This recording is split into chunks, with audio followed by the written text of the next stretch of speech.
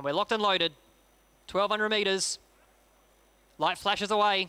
Starter releases them, and we're off and racing in the Group 3 Kranji Sprint. Beginning nice and quickly is the August to find the front. Silent is Gold gets a drop in second and sits right on the outside of the August. Getting back into third is Kharisma. Mr. Malek drops in a comfortable fourth. Ocean Crossing to his outside, and Quarterback, he will settle at the tail about 5 lengths off the leader, who is the August, who breaks away in front now as they approach the half mile, and the first 400 will come up clocked in 24.65.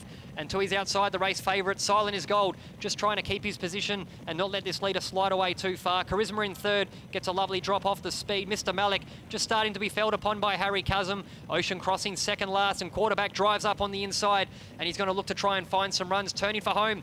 450 metres ahead of him. It's the August on the inside fence. Silent is Gold gets up, the short price favourite to loom up to him. On the inside fence, running on is Mr. Malek. Favourite's in a bit of danger here at the moment. Kharisma running on into a minor placing. It's the August on the inside. Silent is Gold's not going away. Neither is Mr. Malek on the fence. The August, Mr. Malek, hard up on the fence. Mr. Malek puts his head down, wins a Kranji Sprint for Kharisma and Stephen Burridge. On the outside, Kharisma, very brave. And then we had knocking up there was Silent is Gold. He just wasn't able to go with him when the sprint turned into it. The August was very brave, not beaten too far. And then we get back to the Michael Clemens pair of Quarterback, and at the back of the field, Ocean Crossing.